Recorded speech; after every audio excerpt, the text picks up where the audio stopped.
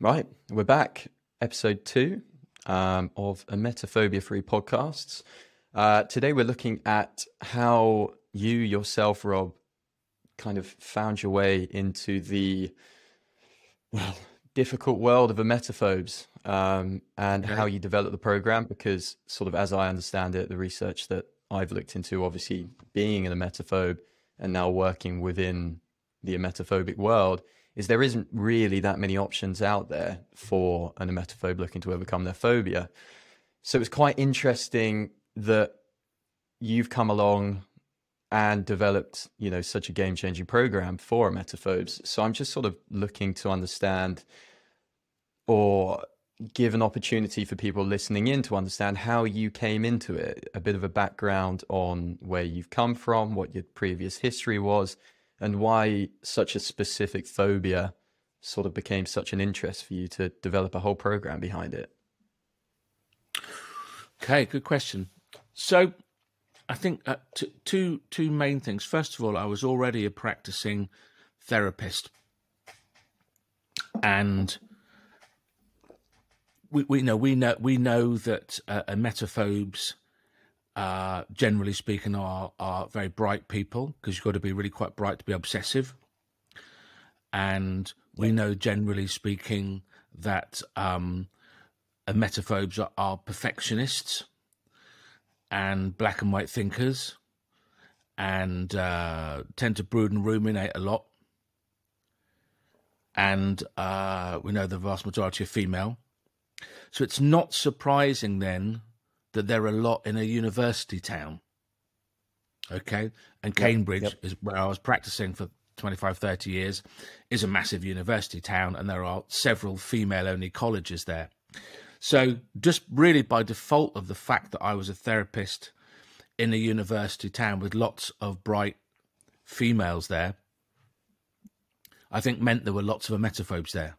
I do remember years ago, as far as I could tell, I think I was the first person in the UK to ever advertise the fact that I wanted to work or worked with emetophobes. I don't recall ever seeing it on the word emetophobia ever being on another therapist's website of any denomination at the time. I was the first one. And because the therapy I was already practicing, which was,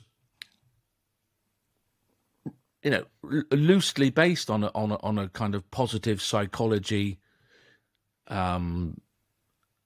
program,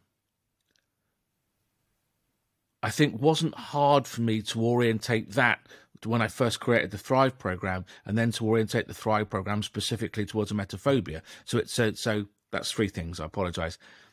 The second thing, because I just skipped one, is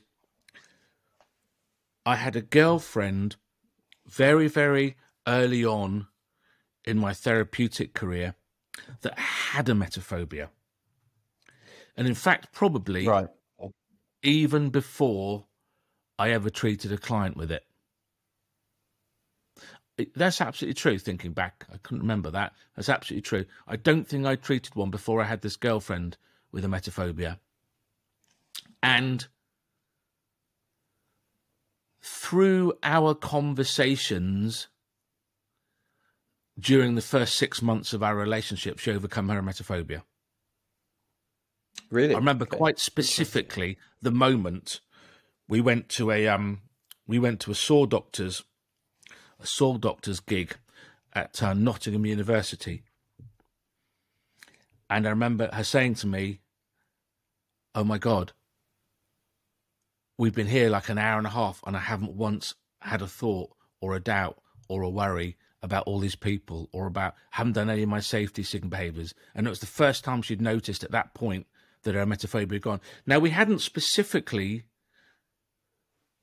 tried to get her over it. She was my girlfriend, but clearly we talked about it a lot, and I gave her the benefit or whatever that was of my therapeutic experience. But obviously I was already a practicing therapist, and already was in a position where I didn't collude with her phobia, where I gave her helpful suggestions every day, where I helped her challenge her beliefs, challenged her thinking styles. If she was catastrophizing something, I would help her to calm that down, or she was thinking about something in a black and white way, if she was using language suggesting that she thought she couldn't tolerate something, I'd ask her why, and just gently, pick those beliefs and those thinking styles apart to the point where she got over it. And I did a little bit of research then, or looked at whatever research was available then, which wasn't very much at all, as you know. And I thought, well, there must be other people with this. I'll let people know that I've helped someone overcome it. And literally, within days of it going on my website, I was getting phone calls from everywhere. And that was really it. And then, I was very, very busy back then. I saw lots of clients back then, and I think news travelled really fast. So as soon as the counsellors at the university heard that there was someone local that helped the emetophobia, if you think, I don't know, I have no idea how many thousands of students there are in Cambridge at any one time. I would have thought, I don't know, let's say it's 10,000. Must be an awful lot more, but let's say it's 10,000. Okay, 50% of those are male, so there's 5,000, and let's say probably 10% of those might have some kind of eating disorder. I do remember my researcher saying to me that all the girls she knew in the boat cruise had eating disorders. Everyone she knew that rode for Cambridge, or not necessarily for Cambridge, but rode for one of the universities, one of the colleges in Cambridge, should I say, had an eating disorder. But they would have to have, Joe, because not only were they studying at one of the top universities in the country, which already means, a 40 or 50-hour week, I imagine, but they were getting up at 4 or 5 o'clock, 5 mornings a week, to go and row for 2 or 3 hours before they then started their busy workday. Of course, if they weren't obsessive and had really strong desires for control before they went to university, you're damn sure they would be afterwards. She said they all had eating disorders because also there was so much pressure on them to be a certain weight and to be super fit. Yeah. If you're rowing for a team, so there was even more pressure on those girls. So, there must have been several hundred emetophobes in Cambridge alone at the time, and I think I probably saw most of them at one time or another. Yeah. So I think those three things together, me first experiencing it, of knowing someone, and unintentionally but gently over time helping her to overcome that, and then advertising the fact, letting other people know that we can work with the emetophobes, and then suddenly being inundated. I think that those three things together, started that ball rolling, and then when I created the Thrive program about 13, 14 years ago now, we used the main Thrive program manual with the emetophobes for the first couple of years. But what we found was, because there's quite often a really strong desire for control there, what they tended to do, understandably, was kind of cheat the program and would skip all the bits they thought weren't important and would go straight to what they perceived to be the solution at the back of the book, right? So high is their anxiety and their stress levels and their will and their want to overcome it, they didn't want to do it in the way that they needed to do it. They'd skip to the end. So I wrote an emetophobia specific manual, really only to make it much harder for them to try and skip areas of the program. Gotcha. Really. And then obviously, so with the emetophobes coming, it's much better. Were they coming into the main program when it was just the Rob Kelly method back then to overcome their emetophobia before an emetophobia program specifically existed? Oh, years before. Yeah. Okay. Yeah, years before. Yeah, definitely. And you know, I saw several hundred, if not, I would say 300 or 400 before I even wrote the first Thrive book. You know, emetophobes were the majority of people that I'd seen probably before I even wrote the first Thrive program. And do you think that that's all down to the fact that you were a very rare individual specifically advertising that you treated emetophobia, because there literally wouldn't have been really anything else? I think so. I think it was just, and the fact I was in one of, if not the biggest university town in the UK, probably with the largest proportion of emetophobes on my doorstep. Yeah. Yeah. You know, I also knew a lot of the local councillors, and I knew some of the local college councillors, and it wouldn't have taken long. And, you know, and local school teachers, local GPs. So, and as you know, they have very little, if any, options for sufferers of emetophobia. And they were very, very happy to refer people on because they couldn't do anything. I think just, you know, I would like to think that it was my amazing skill set and insight, but I don't think it was anything to do with that. I think it was just, I was in the right place at the right time with the right solution. Yeah. And then, and there are, sorry, carry on, Rob. Oh, sorry, I was going to say, and then was fortunate enough to, you know, it also happened really at the same time as this was the birth of the internet, really, as well at that point. That's how old I am, Joe, right? I know you've never experienced life without the internet, okay? No dinosaur. I remember having my first email account after having this girlfriend with emetophobia. So that's how long ago we're talking. So the internet, well, it may have existed, right? But it didn't exist for the average person back then. And the average person, a few geeks had personal computers, right, to play games and do programming on, right? But the normal people didn't have a laptop or a computer or anything like that back then. So it also happened around about that time that when all that started, I was the first person to have a website that had anything on it about emetophobia. Yeah. Probably because I was one of the first people to even have a website. I had some quite techie friends. I was still young at the time. I was at that age. You know, you're talking 33 years ago or something. 30 years ago when I first started seeing emetophobes. So by the time the Thrive program, by the time that we created the Thrive program, I had already been using the insights and techniques that were later within the Thrive program with my clients for many years before that. You know, the Thrive program didn't just suddenly start existing bang one day. I'd been doing that for 10 or 15 years, certain parts of that. When the manual came out, that was just the first time all of those insights and techniques had been put together in one place.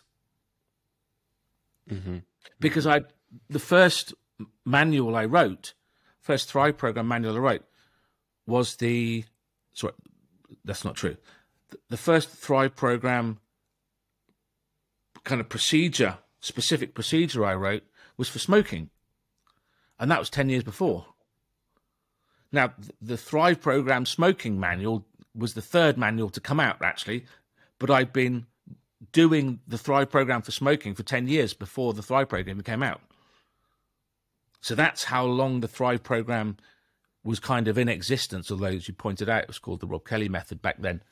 So that's how long, you know, I've been working on that and been working with clients using the vast majority of those techniques within it. And then what we did, we just refined what was in the main Thrive program manual specifically for emetophobes.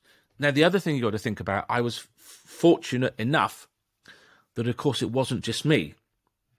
I had lots of other colleagues that I worked with and that I trained. So it wasn't just the number of clients I was seeing that was emetophobes. I had several other colleagues that were also treating emetophobes with my program. And then when we officially brought out the Emetophobia manual, excuse me, we had 100 Thrive coaches out there delivering that program. That's why the Thrive program is so big for emetophobia and so well known. It's not because Rob Kelly saw a lot of people. There are 100 Thrive coaches out there all over the world treating emetophobes with the Thrive program. That's why we have so many testimonials. That's why we've taken so many people through it. Not me. You know, I've only taken 10% of those people through. Yeah. And from a sort of maybe a bit of a self-psychology standpoint from yourself, what do you think was the reason why you kind of latched on to emetophobia as such? Do you think it was because of the girlfriend, or even the years following the girlfriend, right, as you were starting to develop a very specific emetophobia program? Because if you have a look at the coaches that you have working for you, right, including myself,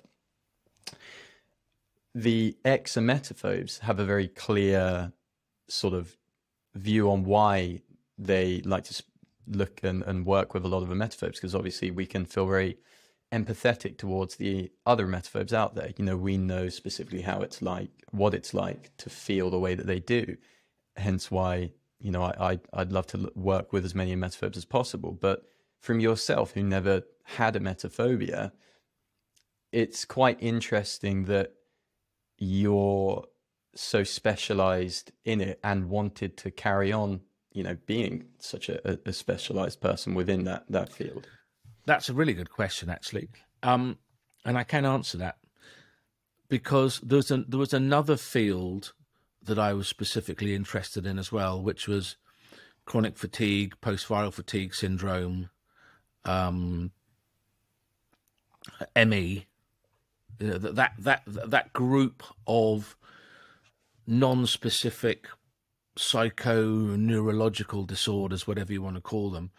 Because to be honest, when I first brought out the main Thrive program manual, I'd written that specifically for people with ME, chronic fatigue, post-viral fatigue syndrome. That's what that was aimed at. Okay? Yep. And the reason I'd done that is because at the time, that group of people with ME, post-viral fatigue, chronic fatigue type symptoms and problems, and emetophobes were the hardest people to help. And that was my interest. Okay? Everyone else was comparatively easy to help them get back on track and sort their lives out. I don't mean the really badly affected people or the people that were suicidally depressed, right? But your average person was quite amenable to a positive coaching program to take control of their lives, right? So most other people got better with a little bit of help. Okay? Yep. People that were particularly difficult to help weren't necessarily the people that were most affected by their symptoms, but were definitely the people that were most affected by their beliefs and their thinking styles. And that is people that were particularly obsessive and brooding and ruminative, people that had felt out of control of their emotions for a long period of time, people that had perhaps some lot of black and white thinking, people that may have had unhelpful people around them that were trying to be helpful but were in fact were colluding with them on some level, helping them maintain their symptoms. And the psychology of someone back then that had ME, chronic fatigue, post-viral fatigue, even things like fibromyalgia to a lesser extent, were very similar to people that have ME. Sorry, people that have emetophobia. In as much as we're talking about bright, driven, motivated people that brood a lot and ruminate. They feel powerless about their symptom. So people with ME, chronic fatigue, and emetophobia feel more powerless about their symptoms than the average person does. Now that's understandable, right? Because you know how badly how shit your life was when you had emetophobia, right? And it's horrible to have ME, chronic fatigue, particularly, and it's made worse so by the fact it's so non-specific, and there isn't, and wasn't, and still isn't a medical reason for it or a medical diagnosis. In a way, it's quite easy when you go to your doctor and says, you're depressed, bang. People kind of understand the nature of being depressed. Here's a tablet, here's something else. But they could never say what ME was or chronic fatigue was or post-viral fatigue was, and couldn't really help because it was so non-specific. And the same thing with the emetophobia, as you know, and most of the people who come to the Thrive program have tried, I think the average is 5.6 different therapies or treatments before they come to it, right? So of course they feel pretty helpless and pretty hopeless by the time they even come to us. So emetophobes and these other people share a number of similar thinking styles and beliefs and attitudes and behaviors. And at the time, I was much more of an evangelistic therapist than I am in my later years, in that I specifically wanted to help the people that were hard to help. Yeah. And I empathized more. I didn't like it. I didn't like the fact that people weren't getting help. Mm-hmm. Simple as that. I don't like. Yeah, and I don't like seeing homeless people now. Okay, and I want to help. And emetophobia, even now, and technically I'm retired from seeing clients. I will always answer emails from emetophobes and people with ME, chronic fatigue. I won't pass them on to somebody else to answer, because I know how horrible it is specifically to have one of those symptoms. So I know it's a really long answer, right? But it's a good question because I'd never thought about it. But that's why. It's because they were really difficult to treat. And people that had it, there were really horrible symptoms and problems to have. And even going back years, I had successfully helped many people with those symptoms. And I guess I felt also a little bit of duty to find out what was it we did with those people that we didn't do with other people that weren't helped. So find out what's working and do more of that and fine tune it until you get something that works all the time or as often as possible, and then create a program out of it to help those people. And that's also why, Joe, it's also why I put it in a manual rather than charging £10,000 a day and getting people to come and see me, and me now being rich and living in Jamaica or on some beautiful Hawaiian island or something. Because that's what a lot of people do when they find a resolution for a particular problem. They charge an awful lot of money for it and just get rich off it. I wanted to put everything into a manual and make it as cheap as possible so that all of those people could have access to it. Now, you and I have discussions on a weekly basis about how we can make it more accessible to people, how we can get it out there to people that can't afford it, how can we get it out there to people that can't read, what other languages can we translate it into, can we put it online, a better online version to make it easier accessible, to make it cheaper. Our goal is to get that manual in front of as many emetophobes as we possibly can. And that's because there's really nothing else out there that will help them. And we know that our program will. Yeah. Yeah. And I think that's what passion. Yeah. Yeah. And one of the points that I was going to mention as well, just sort of leading off of that, is from what I've seen, the emetophobes that I've spoken to, and even before I became a coach and knowing other people, because obviously as an emetophobe, you seek out other emetophobes to make you feel a bit better about the horrible phobia that you're living with. And I've never come across someone truly emetophobic, right? Not just sort of living with a bit of a disdain for being unwell or seeing other people being sick, right? But someone that is really emetophobic overcome their emetophobia from the more generic opportunities for help out there, because there really isn't anything else out there that helps, obviously, in my slightly biased opinion, as well as what we've got in front of us. Well, and it is so important. If you look at the research, there's nothing else out there. There's nothing else out there. I mean, even here in the UK, the chief person within the NHS that has an emetophobia clinic tells their patients and absolutely believes that you can't be cured from emetophobia.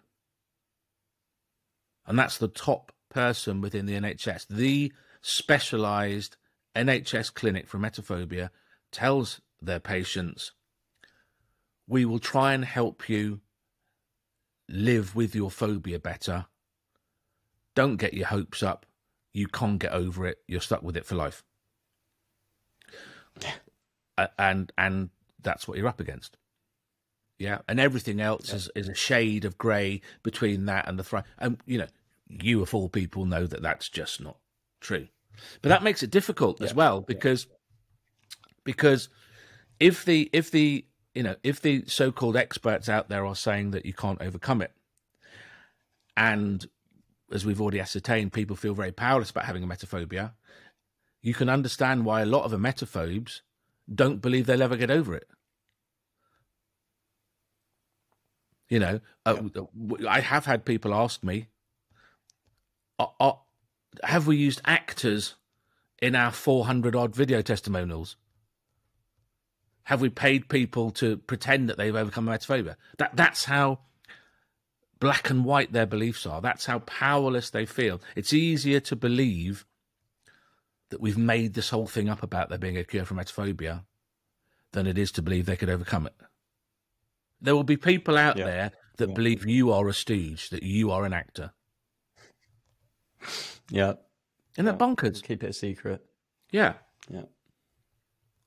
Do you know what? It's, you know, I would have picked a better actor. No offense, right? Yeah, that's fine. That's fine. Yeah. The drama GPSCs speak for themselves. Eh? Yeah. But so that's still what drives me, as you know, and you. That's still what drives me to want to help them. I cannot be, you know, how long ago did we put a man on the moon? Was it 1950 or 60 or something, right? 40, 50, 60 or 70 years ago, we put a man on the moon, right? Here we are 60 or 70 years later, and still there's a massive proportion of people suffering from mental health issues and mental health problems, and particularly really bad ones like emetophobia, and they don't need to be. And I do feel a burden, like having a cure for cancer. Imagine if you'd stumbled upon it, right? I didn't sit down one day and think, right, I'm going to invent a cure for emetophobia. I stumbled upon it, right? And I was fortunate enough to have a girlfriend that had it and had lots of clients early on that had it. Thank God for her, eh? Yeah, definitely. And it's unconscionable that in this day and age, people should be suffering from mental health problems, particularly really horrible ones like emetophobia, and not getting the help they deserve. And I really feel strongly about the fact that there isn't more help out there for them, which is why, as you know, you and I are so determined to get this out there to as many people as possible. Yeah, because it can be different. And you've only got one life, and if you're struggling every single day for years on years on years, it's not fair. No, and why you don't have to put up with it. Yeah, don't have to put up with it. And Mary, I know we always talk about Mary, our poster girl. You know, and I think most emetophobes that know of the Thrive program have watched. Mary's got 3 or 4 videos, I think, and most of them have watched Mary's videos several times. You know, she had she hadn't lived her life for 75 years, from age 7 to age 82. One of the worst affected emetophobes I've ever known or heard of or heard from. But she completely cured herself in 6 or 7 weeks. She didn't even see a coach. In fact, that's a lie. I saw her for one session because she had a problem with perfectionism later on. But she cured herself with a manual. An 82-year-old cured herself of 75 years of emetophobia. She'd had therapy all through those years. I think even been locked up at one point. But certainly seeing psychiatrists and psychologists and psychoanalysts and different therapists, having all sorts of treatments. None of them helped her at all. She cured herself in 6 or 7 weeks by studying the Thrive Program manual. And I remember to this day, because I got an email off her. I got an email off her, and I remember it. Do you know what? I'll dig it out one day. Hello, my name's Mary. I don't live that far from you. I'm in Essex. I'm 82. I just wanted to say how wonderful, blah, blah, blah, your program is. You know, I've got this little thing with perfectionism. I've just got to overcome this last hurdle. And I thought, how sweet. And I said to her, look, just keep focusing on what you're doing. Keep pushing it, blah, blah, blah, blah, blah. And if you don't, I'll get in the bloody car and I'll drive down there and I'll make you do it myself. Which is a silly thing to say, because, of course, she said, oh, no, I need your help.